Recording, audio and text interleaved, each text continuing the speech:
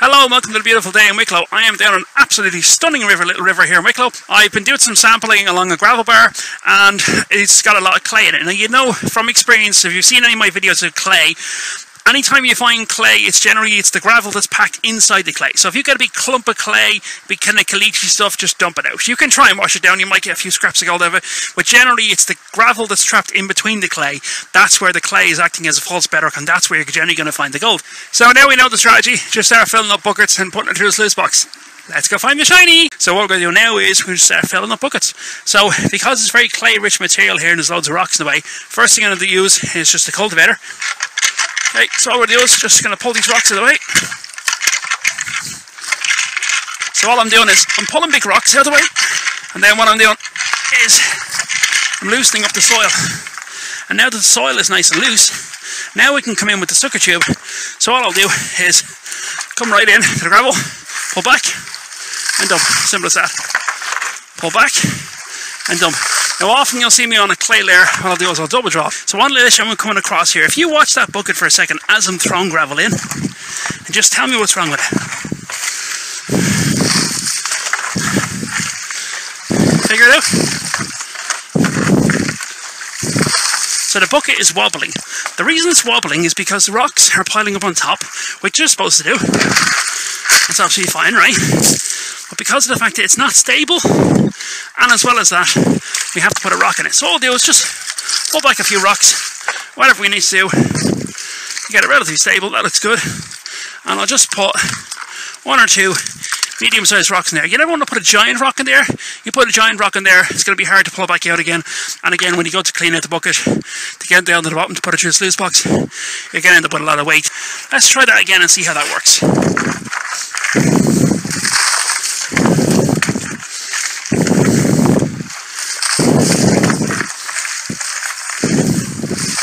Yeah, that looks a lot better.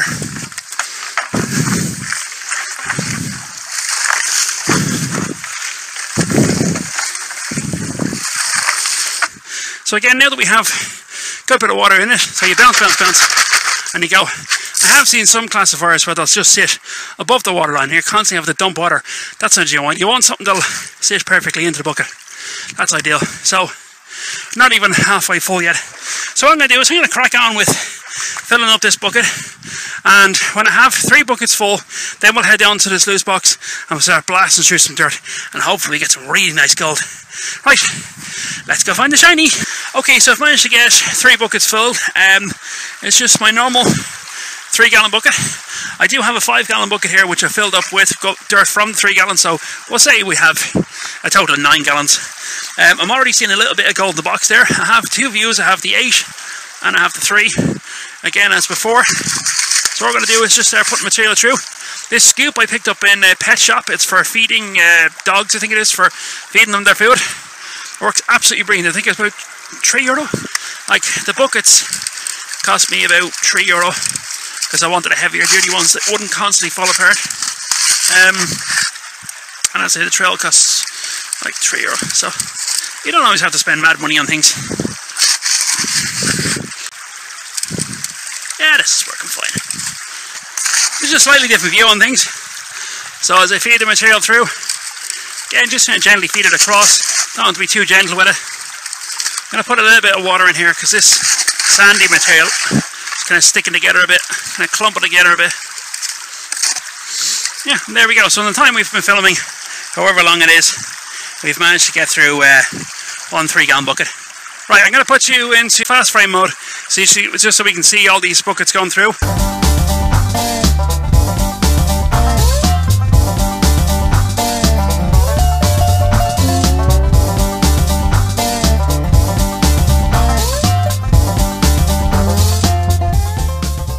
So having run the buckets through the sluice box, what I now need to do is scrape out the bottom of the buckets and just check and see are we still on the gold. Because I did find a little bit of gold earlier. I put it back in the bucket and I put it into the sluice box.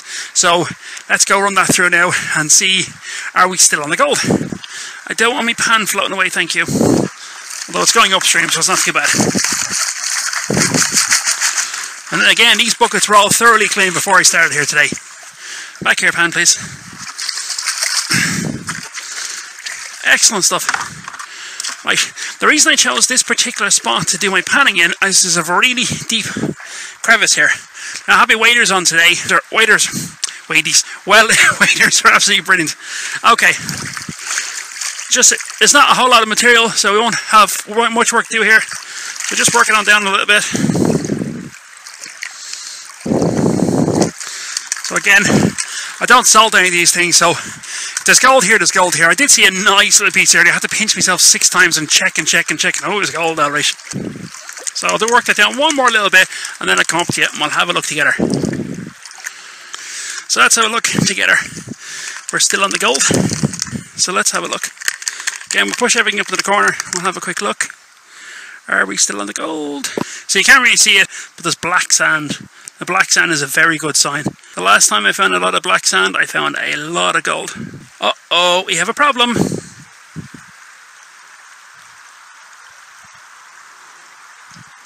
You know the way I talk about couldn't have done that if I planned? My bucket has gone for a swim. Right, I'm going to go chase after my bucket. I don't want that going for a walk. Yeah. So, where exactly are you going? Go on, where are you going? No, you are not. I'm not having buckets run away.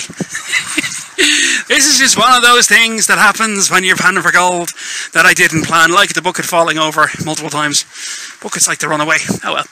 Okay, right, so we've got a little bit of gold in there, not a whole lot, we've got black sand. So what I'm going to do now is just going to power ahead with just filling more and more buckets, and hopefully we'll have a big, massive clean out at the end.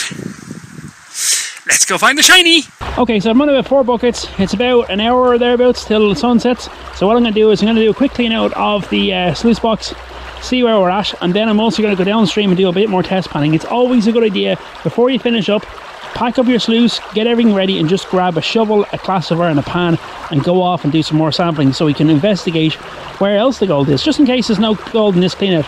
So that's what I'm going to do. I'm going to go clean out the Sluicebox and I'll see you in a second. Let's go find the shiny. Okay, so I have the pan ready, I have the bucket ready just over here, and what we're going to do now is we're going to do the final clean out. I'm at about 4 buckets in total. It's getting on for, well, about 45 minutes before sunset, and this time of year, once the sun goes down, oh, it gets cold very quickly. So first things first, I'll put the pan down on the sandbar here, because again, like with earlier on, we don't want it floating away. So what I'm going to do is just pile all of this dirt. Now I say all of this dirt, it's not a whole lot. That's only about half a pan. Oh, that's heavy.